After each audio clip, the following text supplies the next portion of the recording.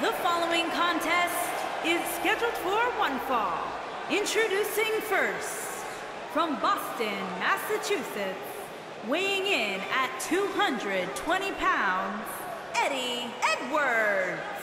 As we get ready for this tag team match, Byron, tell me, who do you like in this one? Come on, Michael, you know I can't answer that. Look at these teams. They both have what it takes to be the most dominant team WWE has seen in quite some time. There's almost no way to confidently pick one over the other.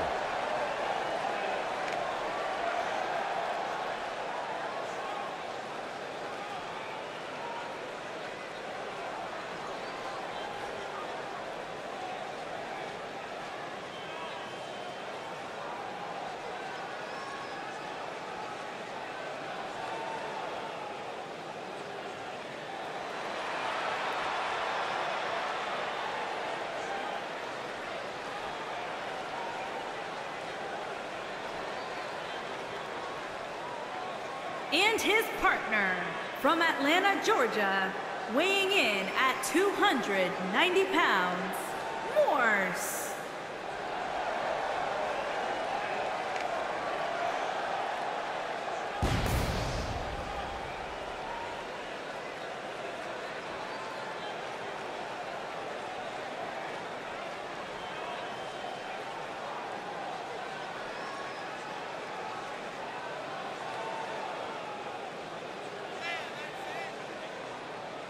Stay with us. We've got a huge tag team match coming up. And both these teams come into tonight looking to make a statement, which means we might see these two teams do things we've never seen them do in the past.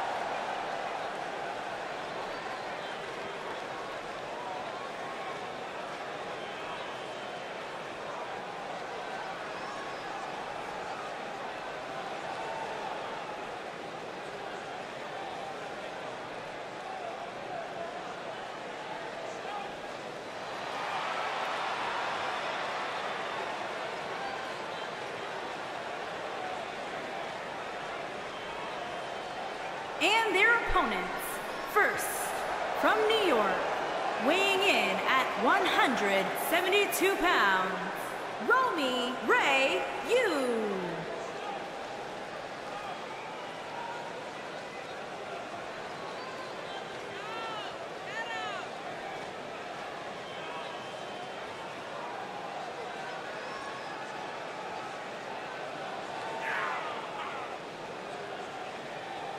Ladies and gentlemen, we have tag team action coming up. And given the state of the tag team division right now and how incredibly competitive it is, this match might just make or break one of these teams.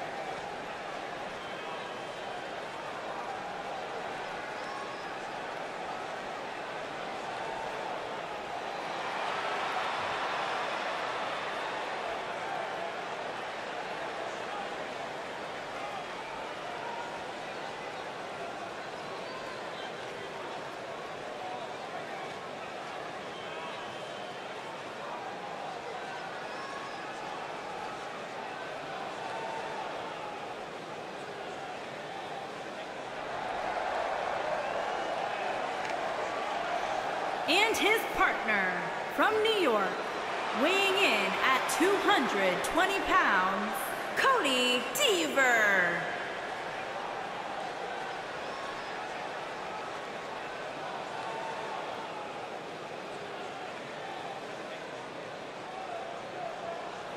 Plenty of star power in this tag team match, guys, wouldn't you say? Absolutely, Michael. In fact, if you ask me, all four of these competitors have what it takes to be top single stars here in the WWE.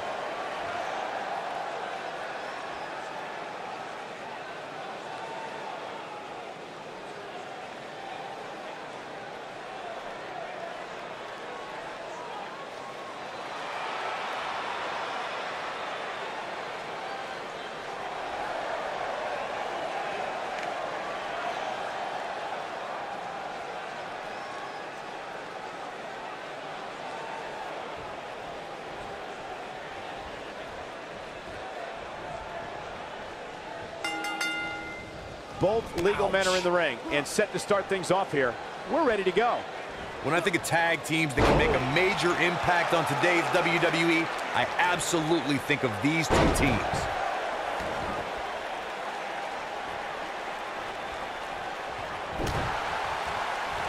Drop kick hits the mark.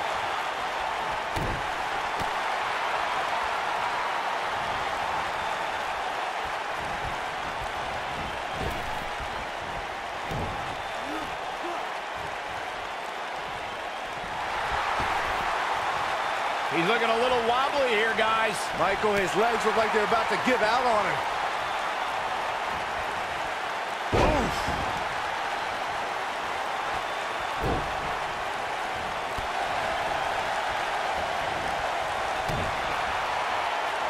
When a superstar is in a tag team match and has endured heavy amounts of punishment, they must find a way back to their corner to tag their partners.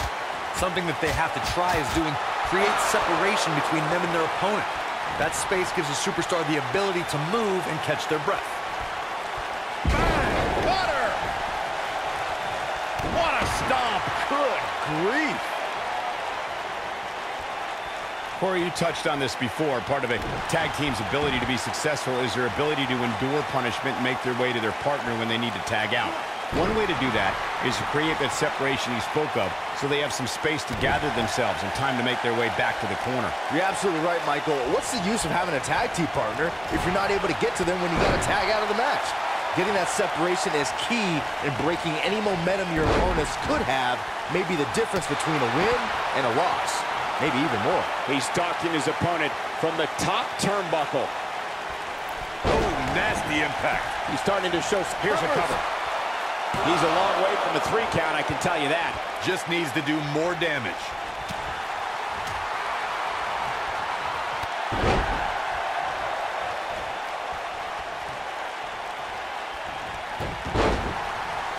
During the rivalry between the Hardy Boys and Cesaro and Sheamus over the Raw Tag Team Championship, the teams became very familiar with one another. In June of 2017, the teams met in a 2 out of 3 falls bout on Monday Night Raw. The most important fall in a 2 out of 3 falls contest is the first fall. If a team can win the first fall, that sets the tone for the rest of the match, and your opponents are playing catch-up. Drop kick hits the mark. The 2 out of 3 falls match that saw the Hardy Boys go at it with Cesaro and Sheamus was a throwback of sorts. Throughout the 1960s and 70s, championship title defenses and grudge matches were often decided in the 2 out of 3 falls format. Cesaro and Sheamus didn't waste any time and scored the decisive first fall after a brogue kick rocked Jeff Hardy. Cesaro and Sheamus wanted to continue their domination of Team Extreme, but the Hardys had other ideas as Matt tied things up at 1 fall apiece after a twist of fate on the Swiss Cyborg. After a swanton bomb by Jeff Hardy, the match broke down and the 3rd fall was ruled a double countout.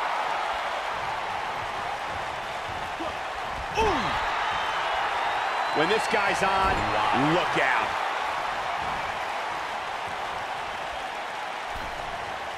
Oh, draped right across the top.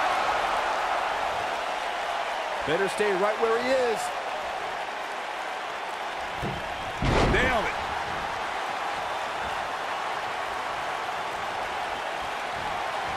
Uh-oh. Look at the blue thunder bomb. This has got to be it. Oh, it's over. This one's not over yet. Not yet. Oh, boy, he is rolling.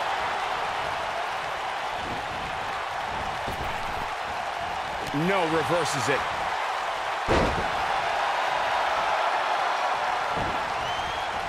Clothesline! Over the last few years, the tag team scene in WWE is hotter than it's ever been.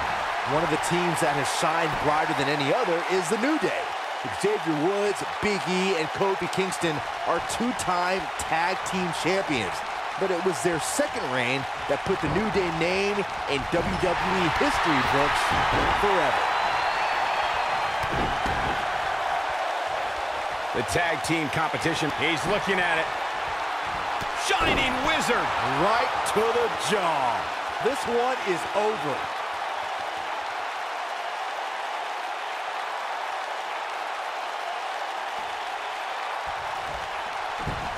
Here's the cover. The pin's broken up.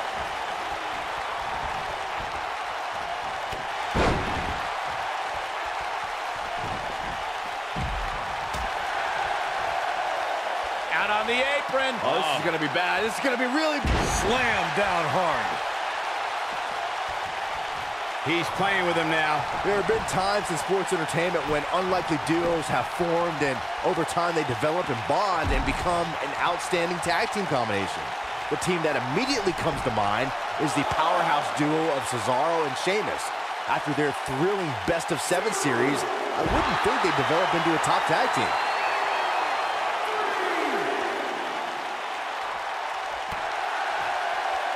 I don't think anyone thought Cesaro and Sheamus would develop into a premier tag team. Over time, the superstars realized that they were better as allies than as enemies. And when they'd combine their incredible strength, the results were something that couldn't be ignored. It was really unbelievable to witness the evolution of Cesaro and Sheamus as a team. We saw them improve every week and conquer a variety of opponents. To see the Swiss Cyborg and Celtic Warrior go from unwilling partners to WWE Raw Tag Team Champions was truly impressive. In May of 2017, SmackDown Live saw an incredible women's tag team match when Charlotte Flair and Becky Lynch squared off against welcoming committee members Natalya and Carmella. The rivalry between these women got so intense that Naomi was in Flair and Lynch's corner, and Tamina was in Natalya and Carmella's corner. Oh boy, he is rolling.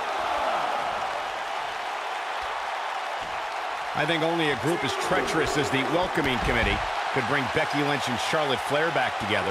Natalya's power set the tone for the match and gave her team an advantage.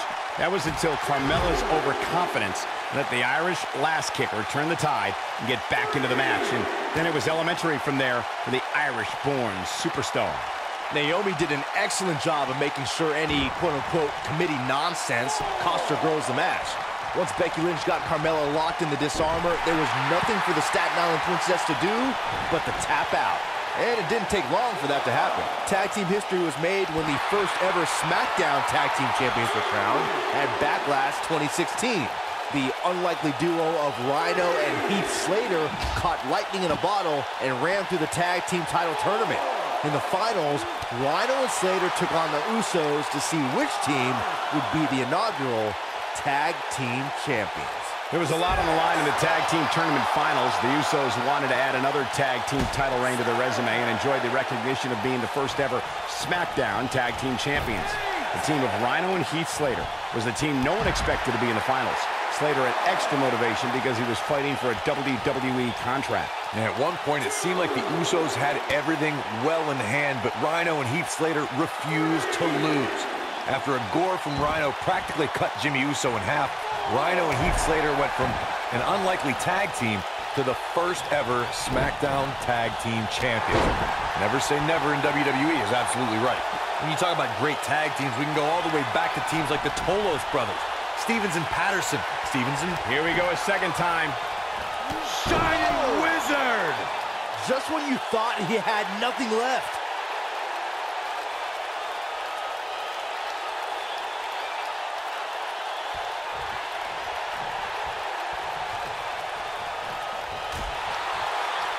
Dangerous position here, guys. Oh, no.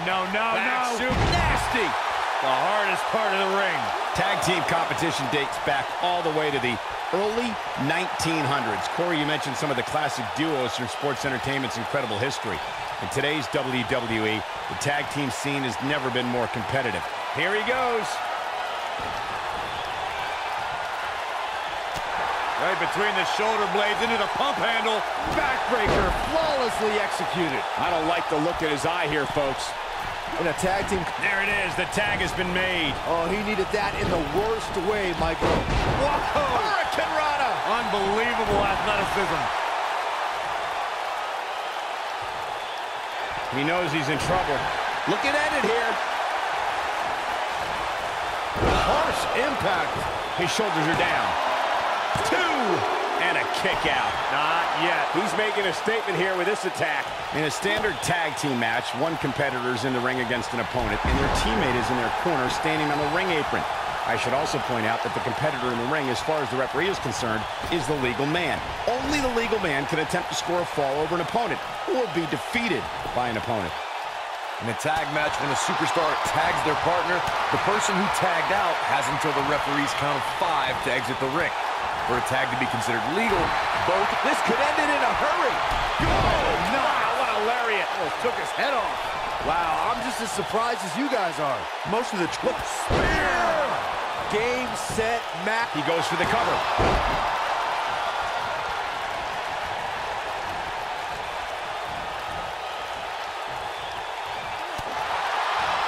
I don't know how much more damage one person can take. I don't care how tough you are. Corey, a few moments ago, you mentioned some of the great tag team finishing moves in sports entertainment history. Don't forget about the 3D from the Dudley Boys, or the double drop kick from the 2017 WWE Hall of Famers, the Rock and Roll Express. In tag team action, like in singles competition, once a duo nails their opponent with their finisher, that should signal the beginning of the end. It can take a long time for a tag team to decide on a double team finisher, but I agree. A team needs one, and it should be something that can be administered to any opponent. That's when a finishing move is truly effective. And since we're talking about tag teams, remember you and your partner have until the referee's 5 count to execute the move.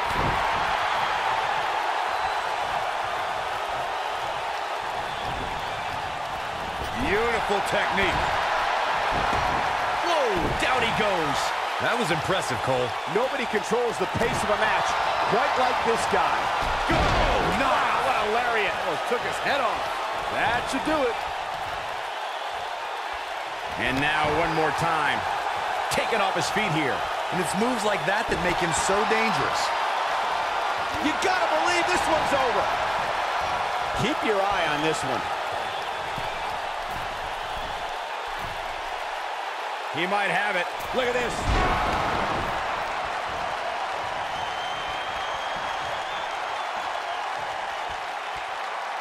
And the slam.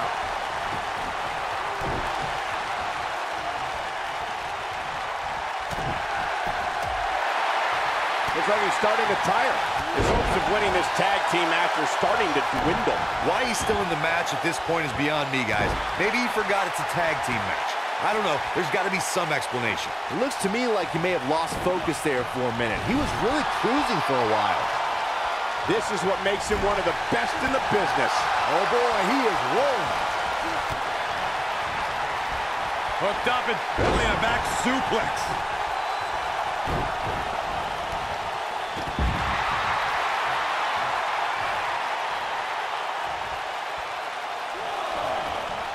Suplex.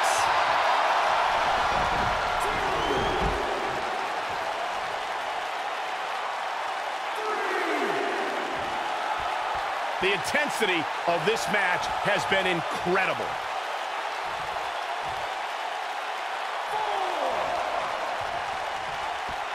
He's bringing it back inside the ring now. Ooh, what an upper.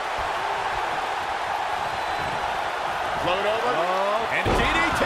Spiked him. But can he follow up here?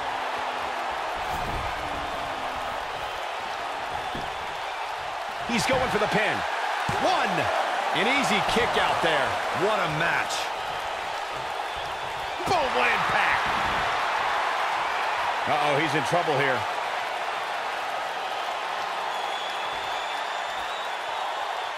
He's fighting back here. I expected nothing less, Cole. Uh-oh, here we go. Oh, what a clothesline. Forcefully delivered. This one's over, guys. Oh boy, he is rolling. 3. Now, that's an impressive tag team victory.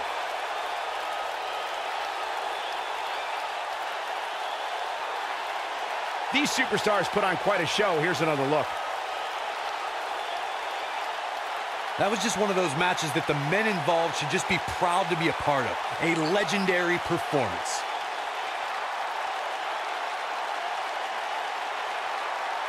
Hope everybody at home set those DVRs, because that was a match you're going to want to watch again and again and again. Epic. Here are your winners, Eddie Edwards and Morse. And there's your winner via pinfall. They make it look so effortless in there. What an amazing duo. Matches like that are the reason why I love this job so much.